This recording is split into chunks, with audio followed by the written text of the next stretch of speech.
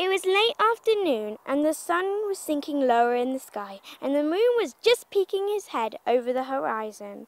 Then the sun turned to the moon and said, "Everyone loves the bright and beautiful day I provide, but hate the damp and cold night you bring." Sharing the Sky, written by Amelia from Bedfordshire, is a story which reflects the world today.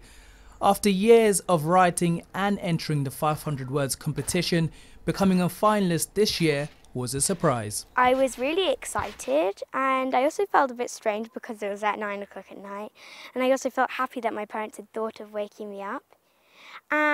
My friends had supported me and I am really happy about that, and I'm sure their stories were great too. And I'm trying to support them in their tough times too. When the news arrived, her parents couldn't wait to tell her. I think I jumped up. I think we got the email. It was like she was in bed already, but we kind of ran upstairs and we were like, Amelia!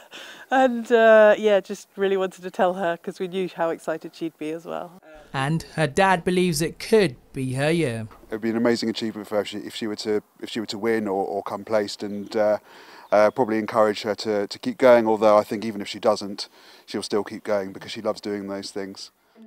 Other finalists in our region are Joseph from Hitchin. Now Harry loved all of God's creatures, even those with the weirdest of features. But for Harry, life wasn't that simple. In my experience as a teacher, I would say that you should never bring a lion to school. Enya, who's from Bedfordshire.